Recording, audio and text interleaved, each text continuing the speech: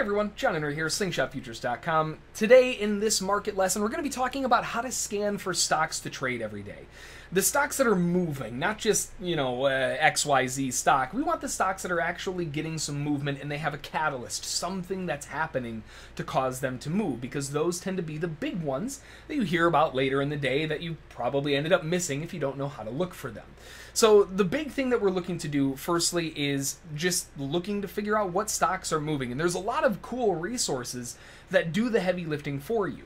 Now, there are different scanning utilities and things like Thinkorswim and E-Trade, and you have trade ideas. There's a lot of different applications, but all of those, it seems like everybody wants to get a hand in the cookie jar. Not only do you have to pay for the data coming into the markets, not only do you have to pay for the charting platform, you got to pay commission to get the trade, now you got to pay to find the stocks too? It's ridiculous. So instead of using all of these different whatever applications you have to pay for, there are some free alternatives that you can utilize instead. Now, one of the big ones that I really like a lot is StockMarketWatch.com. It's thestockmarketwatch.com, and you can go right up to the top here to the pre-market location, right there. In the pre-market tab, that's going to give you all of the markets that are really jumping around and moving, that are gaining or losing, and it shows you the volume.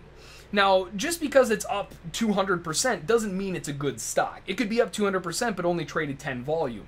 I don't care about those. The ones that I want are the ones that are up a decent amount that are also trading a decent amount of volume, right? When we're looking in the pre-market, anything over 100,000 volumes starts getting my interest, right?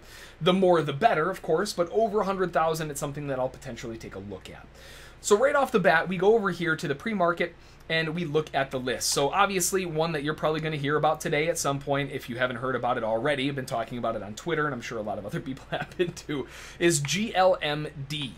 GLMD had 2.89 million volume in the pre-market. Now that's right up to 9:30. At the time we started looking at it, it was about 300,000 volume when we started taking a look at it. So, that's what we're looking for. It's up 257%. It's got 2.89 million volume.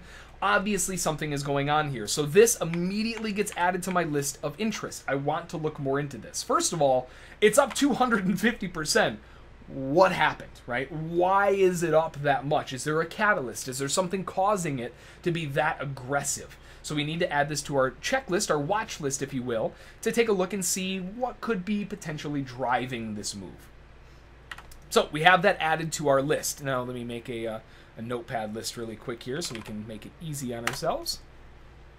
There we go. So on our notepad list, I'll just put it off the screen so we can, it's easier to add to, but GLMD is on the list. What's the next one? Well, NAKD, Naked Brand. It's a cheap one, $2.27, up 52%, and has 935,000 volume. Bingo, that's another one that we want to look at, NAKD. We keep going down the list. RH, very expensive. I don't like trading expensive stocks like that. My sweet zone is usually between about $3 and $20. I'll go as high as about 50 to 60, but I'm generally not a big fan of the ones that cost a ton, unless there is a ludicrous amount of volatility to make it worth my time. So RH could be one that maybe fits the bill for you. I'm not going to add it to my list because I really don't care about it when it's at 150 bucks. If we go down a little bit further, we have another one, Dave & Buster's. That's up 15%. And it has 155,000 volume. Okay, let's take a look at Play as well. Keep going down the list, and you kind of get the idea, right? We're looking for anything over at least 100,000 volume. If there isn't anything, then sometimes you might have to go a little bit lower. But I'm looking for something that's actually moving. So now that we have the gaining stocks that are on our list, we have all of the good movement here, all of the big gainers that also are showing volume. Now we have those on our list. Let's look at the negative side, right? The downside. First of all, if you're not a fan of shorting, then you just don't look at this side, which is totally fine. But JCap, Jernigan Capital, right? That's down 8% and it has 165,000 volume. Cool. So we'll look at that one. That will go on the list. JCAP, NNDM, one from yesterday, actually. That is kind of following through with more volume. I mean, it's on the list again. We'll take a look at it, but likely this is just residual volume coming in from yesterday. But we'll add it to the list just to see what's going on there. We already know what the catalyst and all that stuff is, but nothing else on the volume list here to really give us any clues. So we have a small list of about 5 stocks that we can work with right now.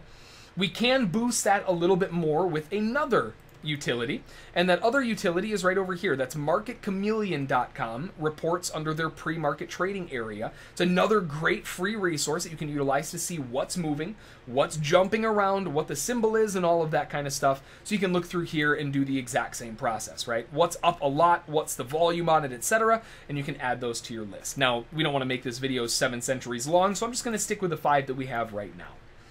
So the next thing that we need to do, now that we have our stock list, is we need to look for a catalyst, right? We need to know why are these moving so much? Why do we have so much volume? Why are they up so much? What happened?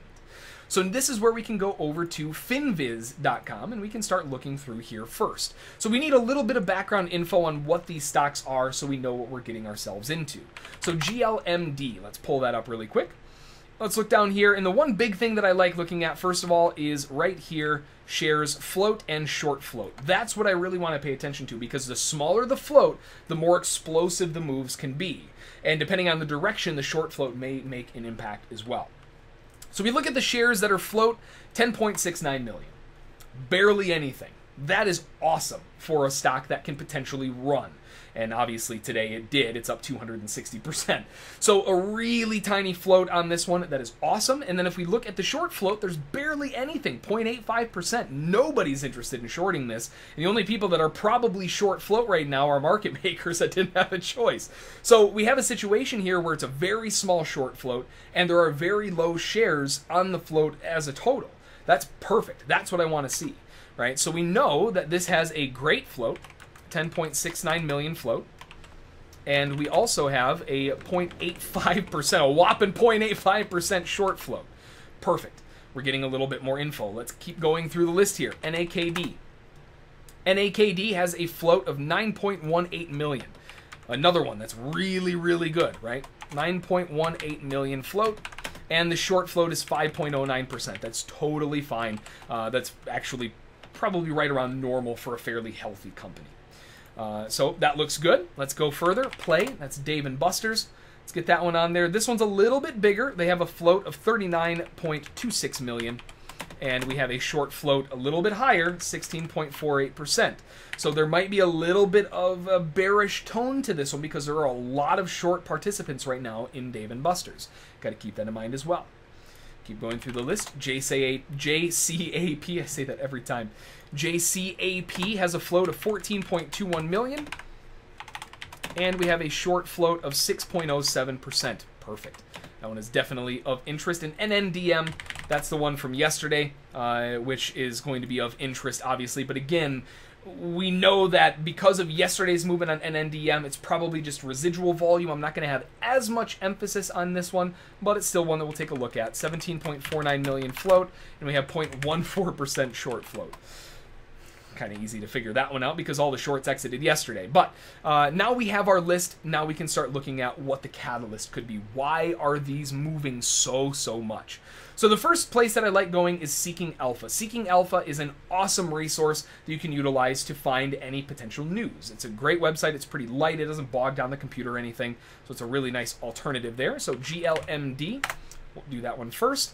And we'll look at the list. Pre-market gainers as of 9:05. Obviously, that was on the list today, but I don't care about that. I want to know the news. And we have news right there. So this came out today at 7:24 a.m. We have Galmed to release mid-stage data on NASH candidates. Aramcall this morning, shares up 60% pre-market. So basically, we have a biomedical stock that is releasing a, I believe that's a liver disease thing. And they're up a lot. Okay, well, we have a catalyst. This has news, right? So we have bio news. Now, I'm not going to stop there. I want to dig a little bit further because there are a couple things in reading this that make me a little bit nervous. Galmed to release. That means that it hasn't been released yet. They are planning to release mid-stage data on NASH. Well, wait a minute, right? It hasn't been released yet, and it's still up 60% pre-market at the time that they wrote this. Might be a little bit of a concern. Let's go a little bit further, right? GLMD, we'll search it over here on finance.yahoo.com. And we'll look here and we can see right there. We got to go a little bit further down because we're recording this at 11:30. The move is already done. But if we go down a little bit further here, we can see about 3 hours ago, and right there, This was, well, we've got 4 hours ago right there. Okay, so we've got a couple different news announcements that could potentially keep things going, right? 19 hours ago, and that doesn't really help us. The spike happened today. So 4 hours ago, this is the earliest news that we saw. Galmed 600 milligram ARM call, whatever, achieved a regulatory approval. So it achieved a regulatory approval endpoint showing NASH resolution without worsening of fibrosis. So we're getting some better news here. And then we go a little bit further. It looks like the same thing was just reposted again. And then we go further up. Israeli company Galmed gets positive trial results for liver drug. So we can see what's happening. It's news. The way that the other site worded it made it seem like, well, it didn't come out yet. It was more of a buy the rumor, sell the news. But then we start digging a little bit deeper and we see, okay, now we have something that could potentially give us some trades to work with because there's a catalyst. It's cheap. It's only, you know, at the time, earlier this morning, it was $16, $17. Now it's trading, it went as high as, I think, 27 or something like that. So we have a catalyst. The stock is reasonably priced. It's within what I like trading. It has a tiny float, and there's almost nobody short on it right now. So that is good. We have built now a situation where we have a stock that we can look at that has a lot going for it to potentially trade off of. So we bring over the GLMD chart. And we look at it and we say, okay, well, you know, pre-market, this is when we're looking at it, right? So this is, the news was 4 hours ago, 3 hours ago. So we're looking back at around, you know, 7, 8 o'clock this morning. That's where that big spike up happened. Okay, now we have something to work with. So when it starts dipping down, we know that we have a reasonable entry location of potentially buying into the dip, assuming that there's going to be a rip at the open. It actually ended up ripping before the open and then pulling back for the rest of the day. So that's really what I'm looking to do. That's all I'm doing. It's nothing fancy. And yeah, they do have a lot of different applications out there that you can utilize and pay for and all of that. But you know what? There are free alternatives that do just as good. Now, that said, if all you do is stock trading, some of those other things like trade ideas and scanners, it might be a little bit of a better opportunity because they are constantly running. This you have to do all manually, so there is a trade-off. But it is a nice free alternative for those of you who maybe don't want to spend the cash up front on getting some screening software that honestly isn't really that necessary in this type of situation if you don't mind doing a little bit of extra legwork. So that's how I scan for stocks. Just do a little bit of digging. Make sure that you're not just looking at the top list. Oh, this one has the most volume. I'm going to trade that one. Do a little bit of digging into it and make sure that it is sound before you go throwing some cash at it. So that's going to do it for this one. As always, if you have any questions about it, send me an email, jbrink@slingshotfutures.com, and we'll see you all next time.